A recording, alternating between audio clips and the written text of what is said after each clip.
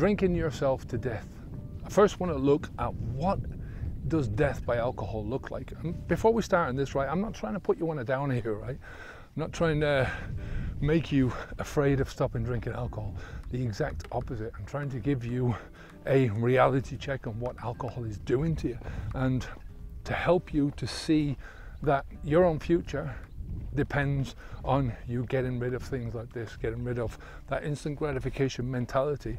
But most importantly, and I think a more visceral point here, is to stop putting shit into your body that is detrimental to you and your whole life.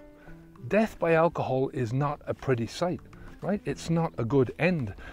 It's not a great life. You know, that's the most important part here. You're not living a good life when you drink alcohol. When you drink alcohol to the extremes, when you drink alcohol so that your life starts to revolve around alcohol, which mine was. And I think most people that are coming here watching these videos, that is the reality, or at least it's the fear. And one of the issues of this is that it's a slow death for most people. It's not a quick death. You know, you don't just have a heart attack and that's it, it's over and done with. It's a slow death, and it's a slow death not just in physical terms, but it's a mental death. You know, you die long before you actually physically die, long before you draw your last breath. You have a mental death where you give up on yourself, you give up on life, you give up on everything that you wanted when you were young.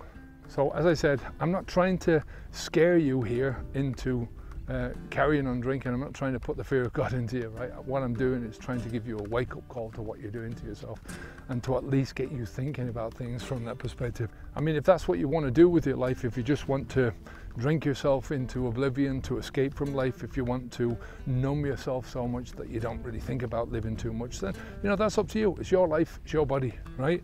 But I really want to try and give you a different perspective on this. You know, I stopped drinking alcohol 10 years ago, and it was the best decision that I have ever made. I've done more in the last 10 years than I did in my whole life before that.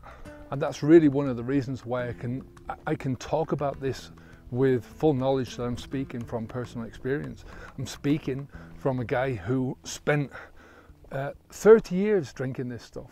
You know, 46 years of my life I spent with the idea that alcohol was something that I wanted to do. You know, maybe not when I was a kid, but as you're growing older, you become accustomed to the idea that you're going to start drinking alcohol as part of the process of growing up. It's just a part of your life. It becomes normal, and that is a delusion. It's a sickness, really, in society, that we look at alcohol as being a normal part of our lives, because it causes sickness. It causes physical sickness and it causes mental sickness.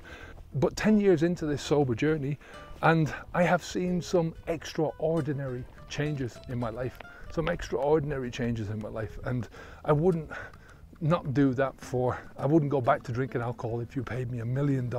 I wouldn't take one drink of alcohol. Now, when I was drinking, I was slowly killing myself. I was putting alcohol into my mouth, and I was going through a slow suicide. And that's the only way I can put this. You know, my life was disappearing before my eyes. My life was unraveling quickly, you know, and that process of unraveling speeds up the more you get into this. You know, the more you drink, the more that process winds up, because you're killing your organs fast, so the organs can't do their job. You're killing your life fast. You know, your life becomes more and more revolved around alcohol, and the more it becomes revolved around alcohol, the more your life shrinks, and the less you're going to do with your life. So you're speeding up that process of mental death. I wanted to be a hero to my son, and I ended up being a zero, or heading towards that direction. You know, I was teaching my son how to become a drug addict, basically, pure and simple, teaching him how to become a drug addict. I had my last drink on the 1st of January 2013 because of my son, because I wanted to become a better father, because I wanted to become a better role model for my son. You know, and since then, yeah, as I said, it's the best decision that I've made ever. As I said, it's the best decision I made ever in my life. Not only because I stopped drinking alcohol, not only because I became a better father and a better role model to my son, I became a better person. And because you become a better person, you start to see things, you start to expand your life. But most importantly, and it's taken most of that 10 years that I stopped drinking alcohol, my son has finally stopped drinking himself and has got onto this road. And he's only off it a couple of months, but I'm telling you, the difference, the change in him is amazing. You know, it gets me just thinking about it, you know.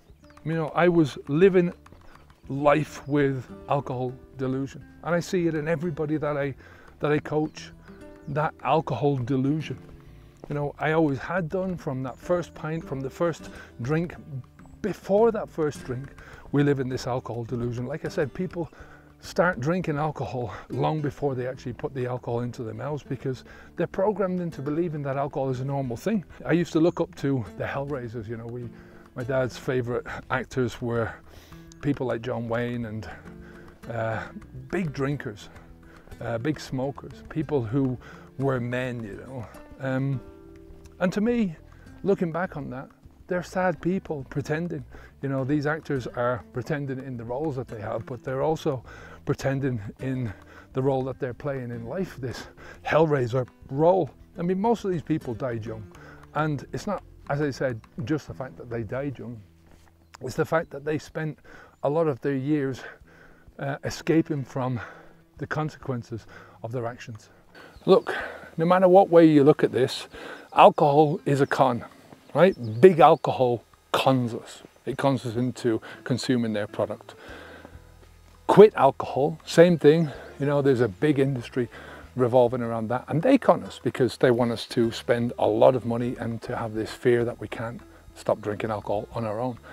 Other drinkers con us because they want us to believe that their drinking is normal and that what we're doing is abnormal. And that's a con, right? It's this thing where they're saying to us, well, you know, yeah, you're the one that's got a disease, you're the one that's an alcoholic, you're the one that's this, you're the one that can't handle your drink, you're the one that's doing something abnormal. Everybody that puts this poison into their bodies is doing something abnormal. This is not supposed to be in your body in these amounts. But in reality, we're the biggest victims of our own con.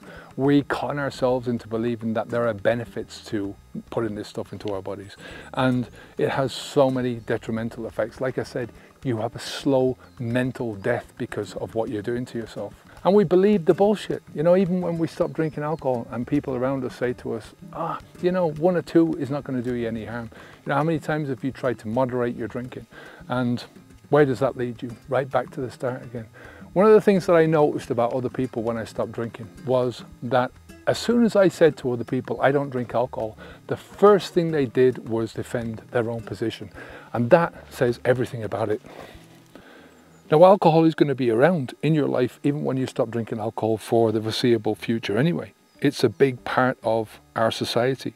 You know, this is a big curse as far as I'm concerned, because you see life without alcohol, and you can't convince somebody that you love to stop drinking alcohol unless they want to. That's a horrible thing for me. It's embedded in our why, in our reason, right? The reasons why we live, in our celebrations, in our successes in life. It's embedded, it provides an escape from life, but it's that escape from life which kills your life, which makes everything revolve around life, because it's an instant gratification mindset, and that instant gratification mindset leads you down a cul-de-sac. It leads you down a dark alleyway where there's very little chance of escaping as long as you're drinking. You know, one of the biggest curses of this, like I said, is when you see the damage yourself. You've come accustomed to that. You're making the changes happen in your own life, but you're seeing other people in your life that are still going down that same road, and there's nothing you can do to change it. So that's one of the things for me as a teacher, is trying to convince other people that it's in their best interests to stop drinking alcohol. Trying to convince other people that moderation is something which will keep them in this cycle, and it will get worse and worse and worse, and eventually they'll give up with any kind of decent moderation, and they'll just give up on life. You know, that mental death that I've been talking about. You know, they have to be at least part willing to go through this whole process, to feel the fear and do it anyway, to try and reduce the fear that they have, to go from moderation to full badass quitting drinking alcohol, and no matter what happens, you're never going to drink alcohol again, right? And that requires people to overcome a certain amount of ambivalence. So this conflict that they have in their minds, they're so used to drinking, they're so used to dealing with life with alcohol, using alcohol as a medication to get over that medication mindset. And they've got the other side of themselves which knows that the damage that they're causing. You know, their body is attuned to this, that anytime the alcohol goes in, that it's a toxin. You know, we convince ourselves, that what we're doing is right. We tell ourselves these big fictions that keep us drinking for so many years. Like I said, I did it for 30 years. So I've no excuse for any of that stuff, except that I deceived myself. So we've to overcome that ambivalence. We've to overcome the fear of living life without alcohol, which is a big fear in the beginning, but it's only reduced as you move into your life and you start to see, wow, you know, my life can be really good. So for me, especially in these videos, is trying to get people to see how much of a wrecking ball alcohol is, how much of a wrecking ball alcohol is. And people don't realize how much of a wrecking ball alcohol is because it comes in slow motion. You know, it's not coming in fast, it's coming in really, really slowly. And that personal damage, that damage that you're going through, the physical damage, the mental damage, the psychological damage, which I think is the worst of all, you know, that killing you slowly throughout your life, killing your life slowly throughout your life. You know, that's something that happens very, very slowly, and that's the problem. So it's trying to get people to see that there is an alternative universe out there, that there is a life without alcohol, that there is a great life without alcohol, that alcohol is holding you back from that great life, that the life that you've been living so far, right, because of your drinking alcohol is like living in a prison cell. It's like going around with a straitjacket on, and taking that straitjacket off, stepping through that prison cell wall or the door and going into this alternative universe and sticking with it, you know, despite all the fear, despite the fear of missing out on what you think you're going to be missing out on, despite the fear of the future, despite all the fears that we have just as a natural human being of the new. You're going to go through that and you're going to do it anyway, right? You know, busting through some of those mental barriers, helping people to bust through those mental barriers is one of the joys of my life of teaching.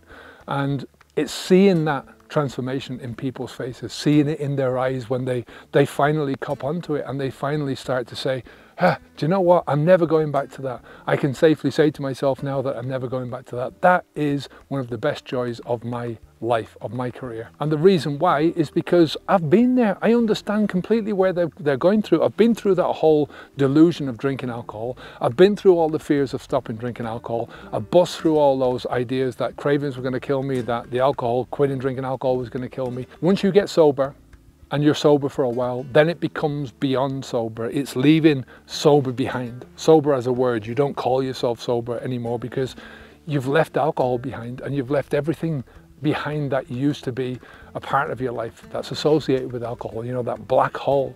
And it all becomes part of building your self-confidence, building your self-worth, building your self-efficacy. And it's the self-efficacy which is the most important. Self-efficacy is when you believe in yourself, when you believe that anything that you want to do, you can do, when you believe that you either have the skills to do this or you can learn the skills. So you've got self-belief in your own ability to deal with life, to get through life, believing that you can sort any problem, anytime, any place, anywhere. Death by alcohol is a long and painful process, right? It kills you slowly.